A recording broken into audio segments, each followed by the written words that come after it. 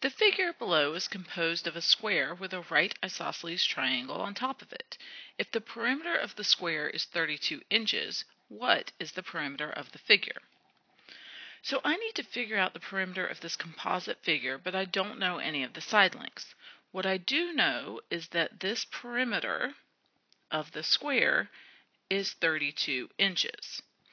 Well, what do I know about a square? A square has 4 congruent sides. So this side is congruent to this side, which is congruent to this side, that is congruent to this side. And to find perimeter, you add up all 4 sides. So that's going to be x plus x plus x plus x equals 32. And I can use x to represent all 4 sides since they all have the same length since it's a square.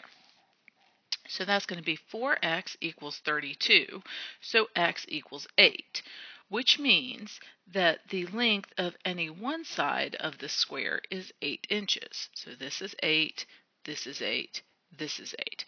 The fourth one, right here, is 8 as well, but I'm not going to mark it down because that's not a perimeter of the outside, or that's not a side of the outside figure, which is what I'm trying to find the side of. Now, what we do know is that this triangle up here is an isosceles triangle, which means that these two legs right here have to be congruent. The hypotenuse has to be the longest side. The hypotenuse is always the longest side in a triangle, and it's across from the right triangle. I do know that this length right here is 8 because it's one of the sides of the square, which has to mean that this right here is going to be 8 as well.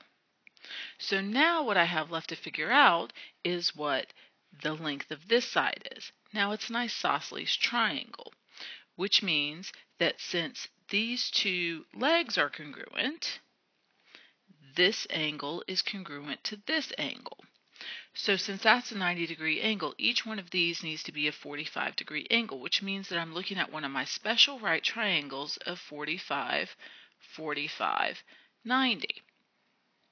So when you have a 45, 45, 90 triangle, here's your right angle, your side ratios are x, x, x root 2. So that now tells me that the length of this side has to be 8 root 2.